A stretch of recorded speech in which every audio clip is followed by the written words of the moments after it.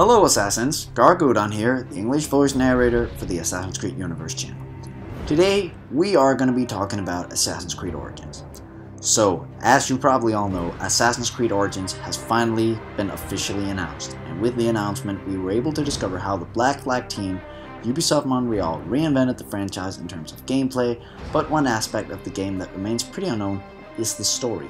So for this video, we tried to collect all the information we have on the story of Origins, and from that we will speculate on what could eventually happen. So, first we know that the game will be set in 49 before the birth of Jesus, and will tell us how the Brotherhood was created. Was it just someone decided, I'm going to put on a hood? No, there's stories behind all of this, and these are the experiences that you explore in the game. So for sure, Eagle Vision is one more of those elements where, why is it called Eagle Vision and where did it really come from? According to the developers, we are likely to discover where Eagle Vision comes from. We already know that Eagle Vision is a special sense that all humans possess, but not everyone can use it. So maybe Bayek, the main protagonist and apparently founder of the Brotherhood, will be the first one to actually use Eagle Vision. It's almost 100% sure to say that the explanation behind the origins of Eagle Vision will have something to do with Senu, Bayek's loyal eagle. And we assume that the developers will play the mystical aspect of ancient Egypt to talk about the origins of the sense. But as interesting as it may be, we just hope that the explanation behind Eagle Vision won't contradict what we've seen in the series so far. Every man and woman on this earth has in them a kind of intuition hidden deep away. In addition to Eagle Vision, we will discover where the hidden blade comes from, as well as why assassins wear hoods. We might as well discover what are the origins of the assassin logo along with the creed's maxim, nothing is true, everything is permitted. Simply put, we are likely to discover the reason why assassins are what they are in Assassin's Creed 1 and all the other entries of the franchise. So, Bayek, which actually means Falcon, is the main protagonist of the game. According to Ubisoft, there will be other playable characters, but we will have to wait for more information on that. So, Bayek comes from Saiwa. In his hometown, he is viewed as a local hero because he is the last of the Medjay, an old Nubian Egyptian order which at the time had become obsolete under the rule of the Greek Ptolemies. Medjay are some kind of police. They are protectors of areas of pharaonic interest.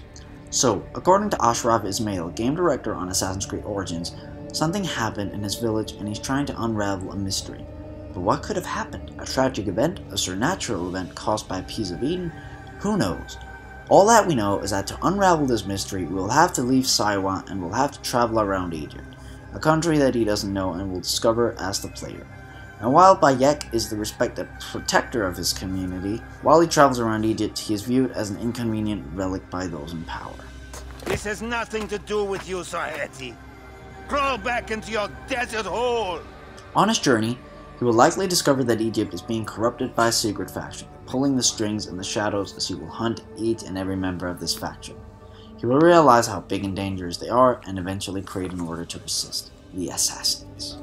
So, our guess is that towards the end of the game, Bayek will start recruiting people into his new order.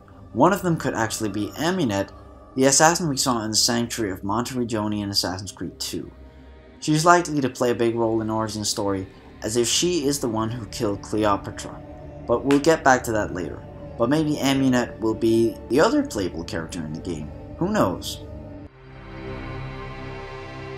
As we just said, the game takes place 49 years before the birth of Jesus. At that time, there's already been 3,000 years of Egyptian history that happened already and all the major landmarks are there.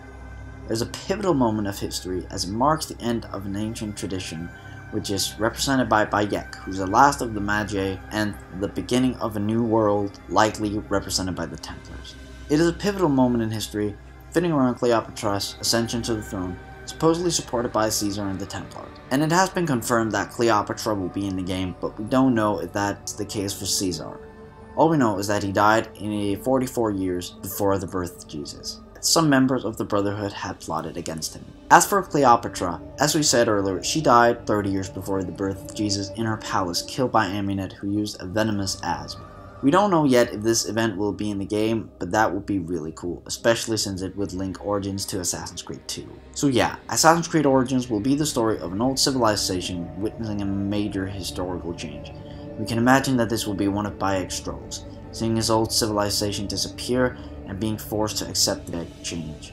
And because this major historical change might have been initiated by the Templar, Bayek will create the assassins to resist and leave the Order as a legacy of his civilization. If that's the case, Assassin's Creed Origins will cover some really interesting topics, and we hope that the ending will be as bittersweet as satisfying, just like in Assassin's Creed 4 Black Flag.